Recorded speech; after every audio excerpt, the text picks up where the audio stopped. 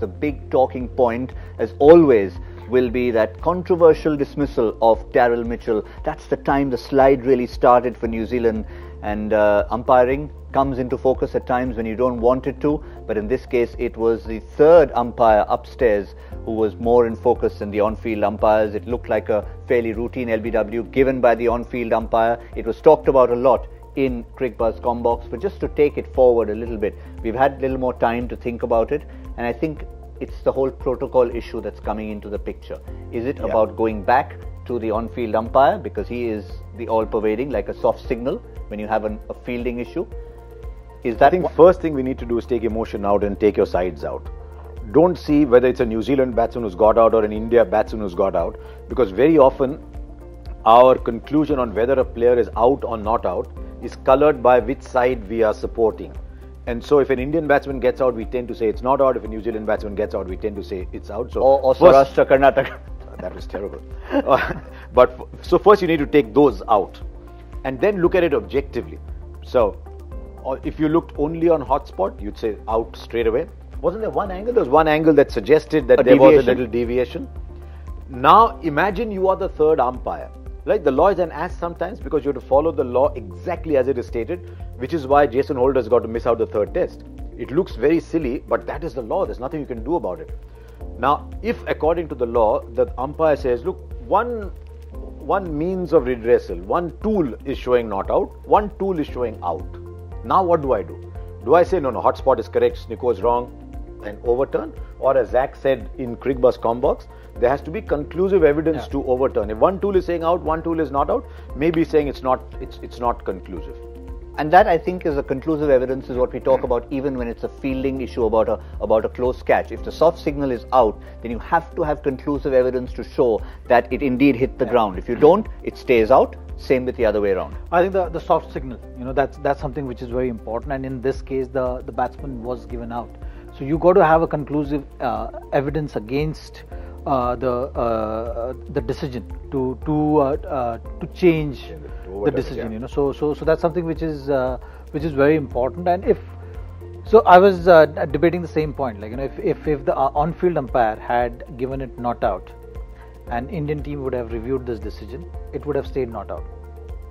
And that's the logical call which everyone needs to make peace with. Yes, in today's scenario, it was a New Zealand batsman who was given out, hard done. But Indian bowlers also would have felt hard done if the decision was not out and if they had reviewed it, because the Snicko was saying there was no edge, and the hotspot was saying there was definitely some part of the bat been nicked. So that's something which you have to live with the whole system. So at times earlier, when there was no DRS system, you would complain about the umpiring decisions being wrong.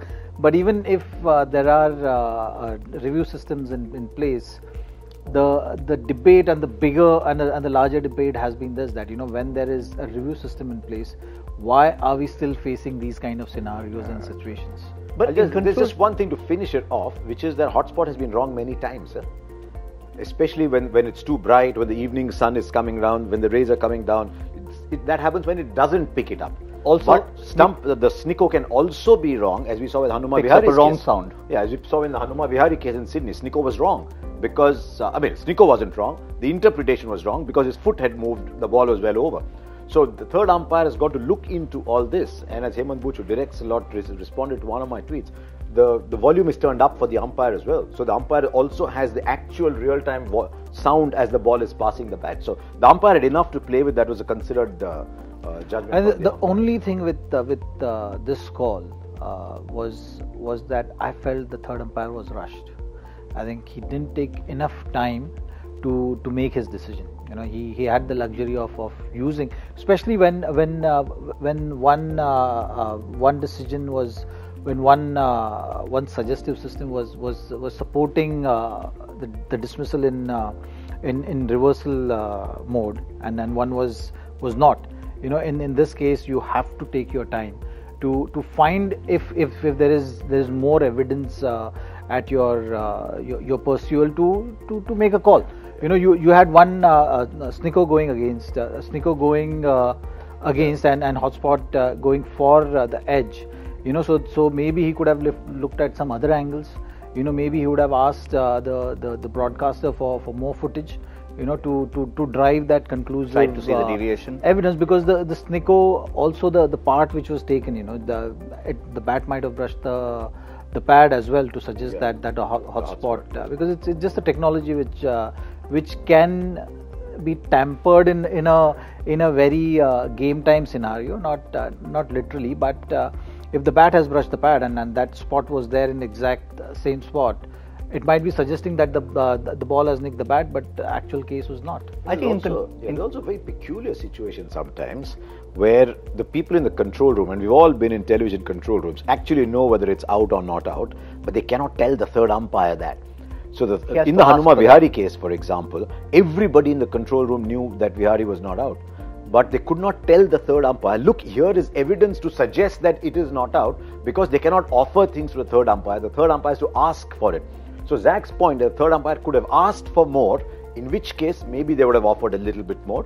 But in this case, I think he just had to be absolutely convinced. He needed overwhelming proof, and he didn't have it. Yeah, I think in conclusion we can just say one thing. It was, yes, the third umpire needs to be taking more time about it, but the real reason DRS is there is a tool for the two on-field umpires to eliminate howlers, and hence if there's a situation where there's a conflict, it means doubt, and doubt goes back to the on-field umpires. But when technology gets it wrong, you tend to talk about it much more than when the eyes or ears get it wrong.